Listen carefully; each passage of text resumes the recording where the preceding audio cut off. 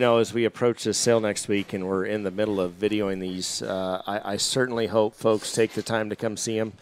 If you don't have time to come see them, I hope you invest some time to watch the preview, to watch those videos, and to listen to what Boots and I have to say.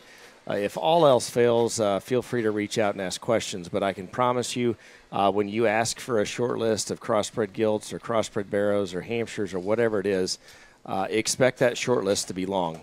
Quality's deep.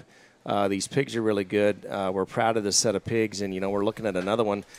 In some sales in some years, she could be top 3.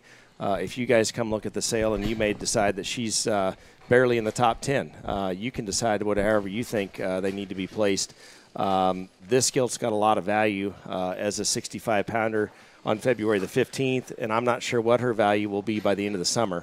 I think this one's incredible. I love the way that she's bred. She's a misconception, kingpin, dirty deal, dirty good. She's a 7-litter gilt. This is 7-8. This is one that I love. Hey, I'm telling you, this thing takes about 3 steps across there, and whenever you truly analyze how big and giant her feet and her rear leg is, I mean, it's got to get you excited. Then you couple that with the fact that her proportions are so neat. Out of a misconception there, I mean, her look up front is so exciting to me. The bottom side of that pedigree is carrying a lot of that too. A lot of predictability there.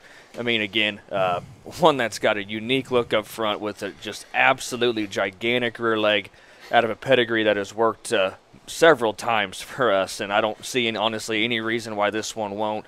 She is short, but she's got an immature head with a, just like I said, giant kind of a rear leg that works the right way.